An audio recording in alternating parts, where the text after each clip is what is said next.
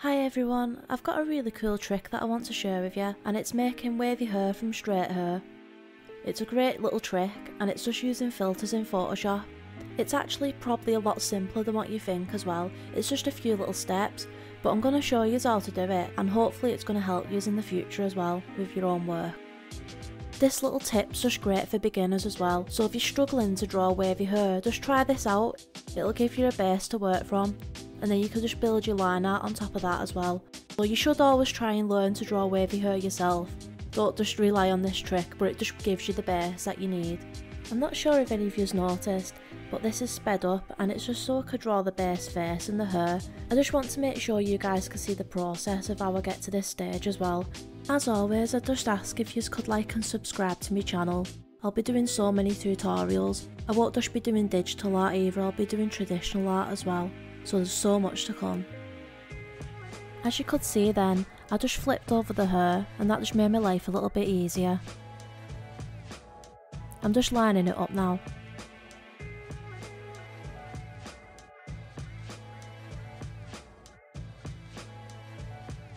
The longer you take to draw a line, the more shaky it'll be. If you do struggle to draw fast, just open a new Photoshop document and do quick strokes, just keep practicing it. You'll get better and better and it'll start to come naturally.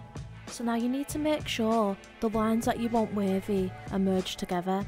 So as you could see then, I merged the two layers down together, and then I'm going to my filters and clicking distort and then wave. And then I'm just going to play around with some wave settings. At the moment this doesn't matter because I know this is going to go wrong.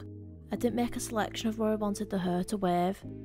It's really important that you make a selection of the parts of hair that you want to wave. Otherwise there's just no control, as you can see here. It's a mess, it's just all over the place. I mean, this is great if you had a stylised approach, but that's not what I'm going for right now. I want to have more control to this. So what I'm going to do is I'm going to select the bottom of the hair, and then I'm going to go back to distort and wave again. Now, the problem here is the fact that the selections created a sharp cut-off point. See, that's just not good enough again. We need it to be blended more.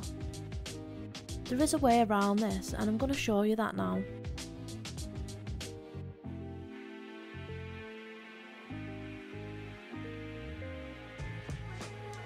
You want to make a selection again, so we'll go back to the selection tool and we'll create another square selection. Don't worry about this shape, but we want to go to select now, and then you want to modify it and put a feather on it. I usually go for about 150, and this just gives a great soft effect.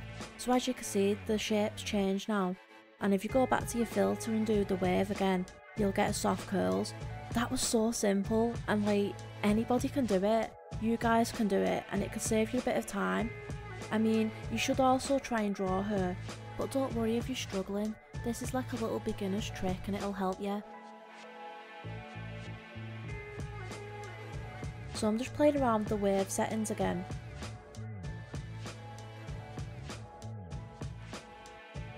I had a slight issue with me recording, but I filled it in anyway for you so you know what's going on. That's why you can't see the settings at the moment. You can see in the preview when you're working with the wave filter, it gives you an idea of what's going on. So just play around with it, experiment, try what's good for your work. I'm going to add some colour in now. I want to see if I can replicate this with colour. I've sped this up just so you guys can see how I'm colouring the hair. This is basic though, this is more sketchy. I've made sure my colour's underneath my lines as well. If you select your layer with the colour underneath and press Ctrl on it, you should get a selection around the colour, and what you can do is you can create a new layer, and then all you need to do is press this little mask button down here, and now you can colour within the lines. Just make sure you're not colouring on top of the mask and you're actually on the normal layer.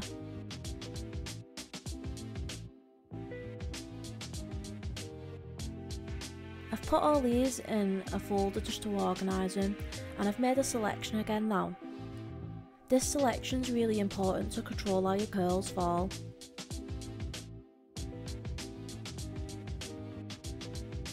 I've again feathered the selection. I need to see how I can get this to work now. because we've got several different layers. We've got the line art and the colour, and we need the waves to work. So as you could see then, the waves have only worked on the colour layer because that's the only one I had selected. So all you need to do is click on your line layer and then wave them without touching any settings, so they have to be the same settings. But then as you could see, we got really cool curls out of it and it worked, so it's great and it's just so quick. I've made the curls a little bit tighter now. I just want to try and see how it can go. Again, I had to make sure both layers had the same settings on the wave tool.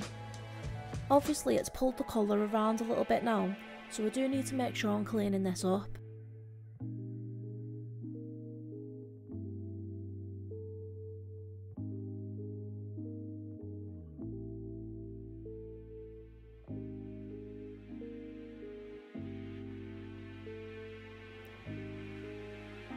I just want to make sure the hair looks like it's actually going round the back. I mean, I don't know whether you guys ever drew characters and didn't make it look like they had hair from the back, so they looked kind of funny, like they had no hair. So I was trying to think about how the hair will fall at the back of the head as well.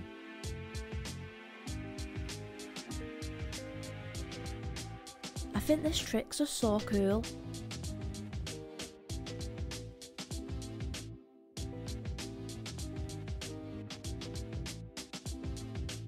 I'm just going to do a quick side profile. I want to see if this can work if you've got your character with a ponytail and a hair. You start to get used to the form of the face as well over time and figuring out where stuff goes. And as you can see, all artists make mistakes as well. I'm not actually drawing a proper face though, because the focus of this tutorial's for her.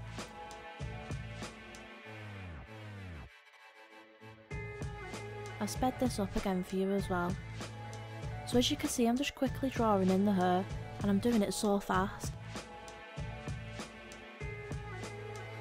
Each stroke is just really quick and I'm trying to think about the gravity as well.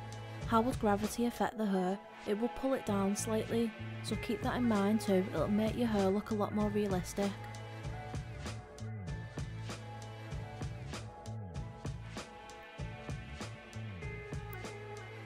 I'm trying to plan in my head how this can work out now. I'm going to have to make a selection again of the ponytail, but I'm just going to add some colour in first. I'm going for a nice pink colour this time.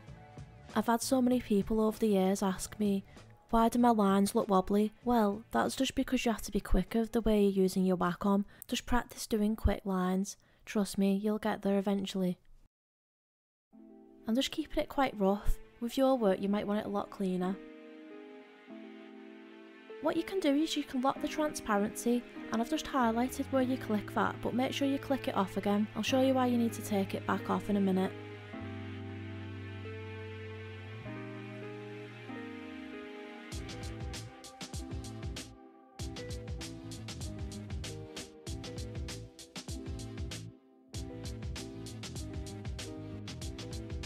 So I'm making my selection again, and we need to make it soft again with the feather tool. So 150 again is great for this. And then I'm going to go back to my wave again and let's see what happens. So I'm just playing around with the settings on the wave again.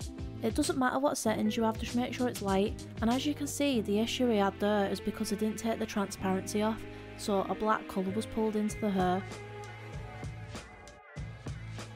So I've took that off and now it works, and you just need to make sure your line work has this same effect with the wave tool again. I really hope you guys enjoyed this tutorial and I hope you all learned something new. This trick is really handy for beginners, and it's really good if you're struggling to get a good draft underneath your work for hair, so you can just use it as a base to sketch over.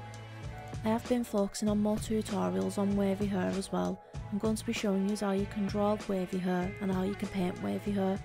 So thanks everyone.